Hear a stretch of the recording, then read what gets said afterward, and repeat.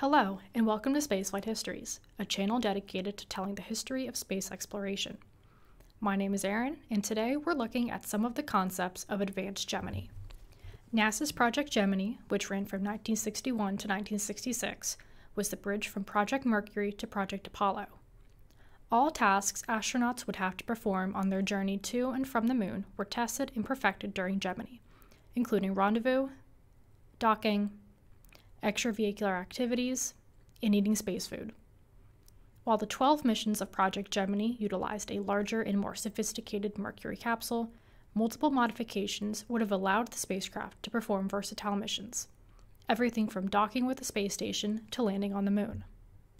Big Gemini, also known as Big G, was proposed as a resupply vessel for space stations. In 1967, it was pitched by McDonnell Douglas to NASA and the U.S. Air Force, who were both developing their own separate space stations, the Apollo Applications Program Orbital Workshop, which would become Skylab, and the Manned Orbiting Laboratory, or MOL, respectively. MOL was a proposed military reconnaissance station. Space stations planned for the late 1970s would have been manned by crews of anywhere from 6 to 24 people, and would require multiple resupply missions that existing spacecraft could not handle. Big G would have been able to fit 9 to 12 astronauts at one time, far more than the space shuttle would carry, as well as 12 metric tons of cargo. Due to its large size, it would have launched on a heavy lift rocket, such as the Titan 3M or the Saturn INT-20, neither of which made it past the drawing board. Big G would have the same hatch and heat shield configuration as the Gemini B, which we'll get to in a minute, and the cargo module could be accessed through a pressurized tunnel. No EVA necessary. Additionally, it would have docked aft end first to move cargo in and out of the space station. The crew module would have a volume of 660 cubic feet, a length of 38 feet, and a diameter of 14 feet. The Air Force configuration had a cylindrical maneuvering and cargo module so it could fit on Titan boosters. The NASA configuration had a conical module so it could fit atop Saturn rockets. Due to its size, Big G would have been unable to make a water landing, and instead would have returned to a designated site on land using skids and a parasail. If everything was to progress as scheduled, and if Big G received the funding it needed, operational flights would have started by 1971. However, Orbital Workshop 1, or Skylab, which was planned for 1970, would not be operational until 1973. NASA spent the rest of the 1960s and early 1970s landing men on the moon, and the MOL program was terminated in June 1969. By this time, the Gemini spacecraft and all the concepts derived from it were obsolete.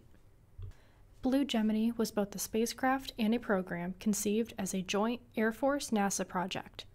Proposed in the summer of 1962, the program's purpose was to prepare Air Force astronauts to fly Manned Orbital Development System missions, the predecessor to the Manned Orbiting Laboratory, by having them fly with NASA Gemini astronauts.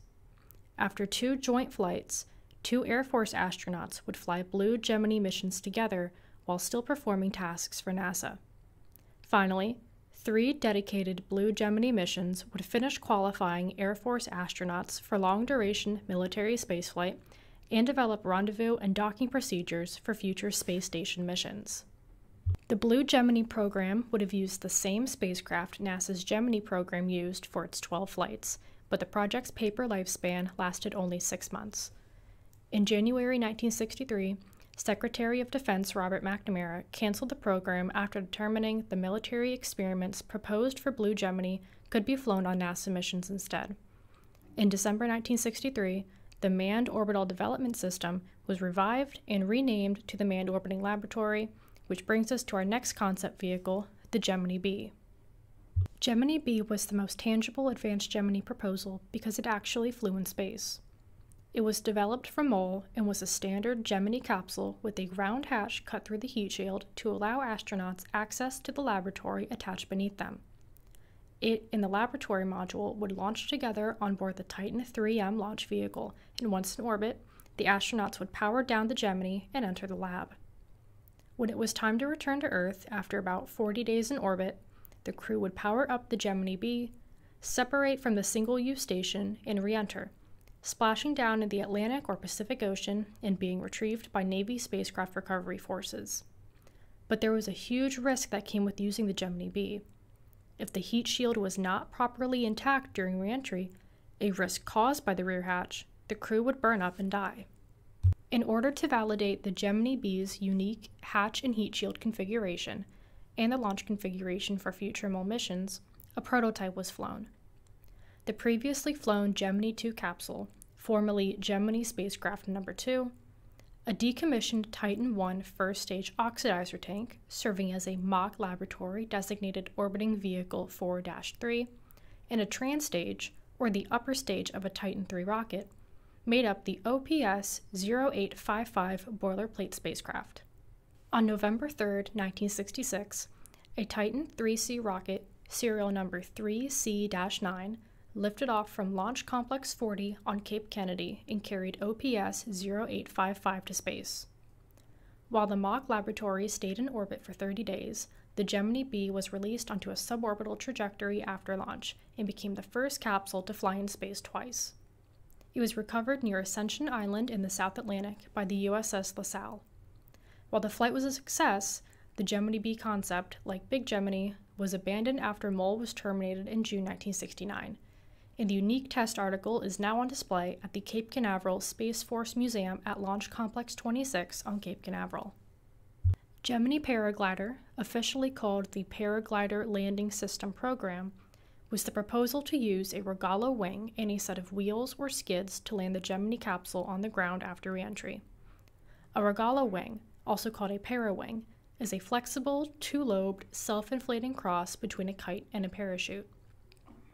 In 1964 and 1965, 3 manned Gemini Paraglider test articles called test tow vehicles were towed and dropped by helicopter to test the functionality of the Rogallo wing for spacecraft recovery.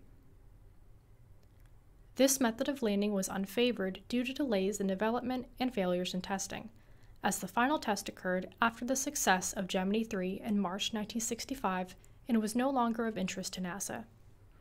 This is how the Big Gemini capsule would have landed as well.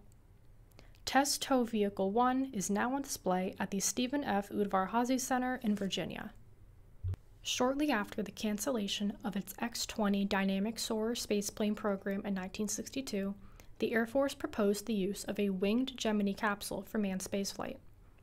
The unique wings were developed and tested during the ASSET program, which stands for Aerothermodynamic Elastic Structural System Environmental Test, and was used to study the overall reliability of winged vehicles in space with emphasis on re-entry. However, the winged Gemini was not designed to maneuver in orbit. To do so, it would have needed to launch on a Titan 3A or Titan 3C rocket and use the trans stage for maneuvering. If maneuvering was not a concern, it would have launched on the standard Gemini Titan II launch vehicle that NASA used. McDonnell Aircraft also proposed a version of the capsule that would have been capable of a piloted runway landing. The spacecraft Icarus from the 1969 film Planet of the Apes draws inspiration from the ASSET vehicle and the X-20. There were also multiple proposals to use modified Gemini spacecraft for manned lunar flights, though I won't be going into every one of them in detail. The earliest dates back to 1961, when the Gemini program was called Mercury Mark II. McDonnell Aircraft and James Chamberlain, the chief designer of the Gemini spacecraft and the project's first manager, favored sending Gemini spacecraft to the moon. He was particularly in favor of any Lunar Gemini plans utilizing Lunar Orbit Rendezvous, or launching 2 small spacecraft, an orbiter and a lander, on one large rocket and having them fly to the moon together. This proposal was put forth by engineer John C. Hubble in 1960, though he did not invent the concept himself.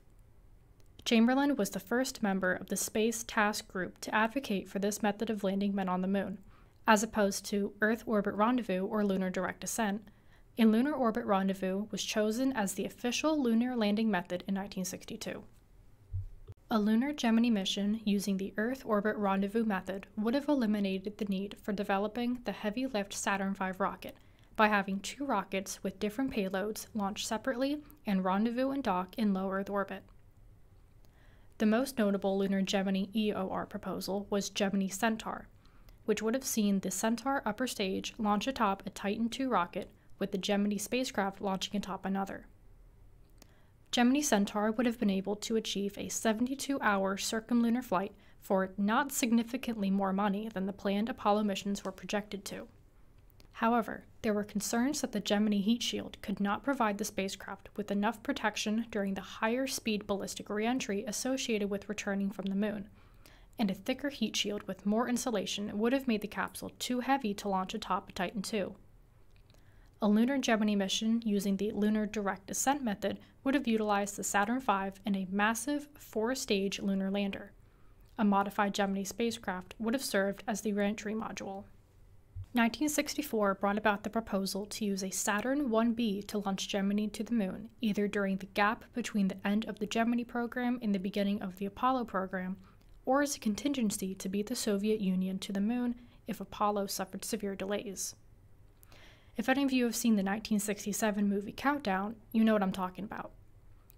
NASA's safety review of the Apollo program following the Apollo 1 disaster in 1967 prompted McDonnell Aircraft to propose the Universal Lunar Rescue Vehicle, a system with the capability of rescuing an Apollo crew at just about any point during a lunar mission.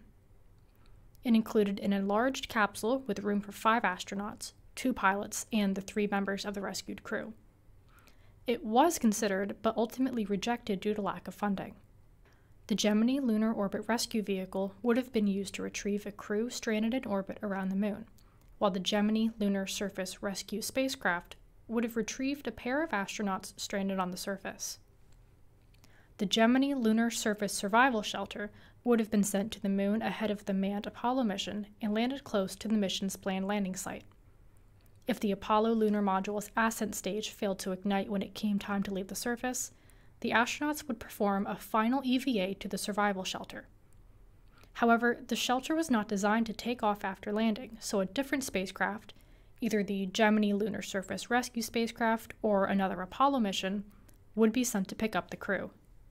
While Advanced Gemini proposed a number of modifications to the Gemini spacecraft, none are as iconic as the baseplate itself. Its use in the program gave some of the most famous astronauts their first flights in space, and both flown capsules and test articles are on display all across the United States. Thanks for watching, and be sure to leave a like and comment on this video.